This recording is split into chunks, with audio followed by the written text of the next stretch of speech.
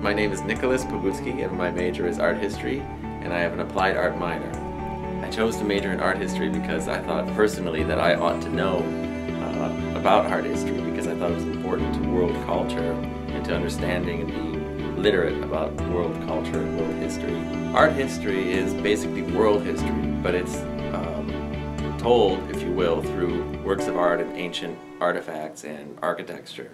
Applied art is basically just studio courses. They offer a number of different classes. There's painting, beginning and intermediate, drawing, beginning and intermediate, printmaking. There's figure drawing, where you get to draw a model every week, which I really particularly liked. I liked all my applied art classes, but figure drawing, there was something kind of classic and basic about it that's fundamental for an art student of any era. If someone decides to major in art history, there are two tracks. There's museum studies and art history.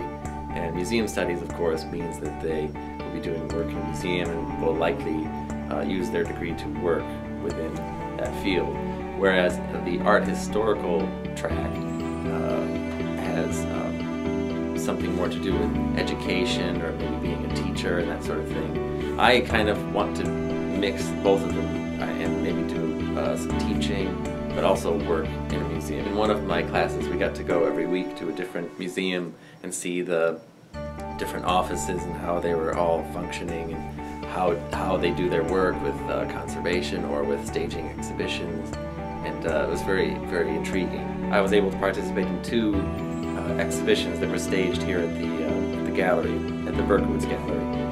And along with that, there are two, I think, very, very wonderful exhibition catalogs that I have an entry in, and I'm very proud of that. These experiences, like working on exhibitions, they would not have happened if I would have chosen another major. And I'm very fortunate to have picked it, because I think they're very unique experiences and I wouldn't have had it any other way. A nice thing about my major, art history, is that we get together and we have meetings for the Art History Association, and we hold events. We have certain film events. We also go to certain museums. I've never yet felt concerned that I would find some work in this field. I've only encountered the issue that maybe there are a lot of choices.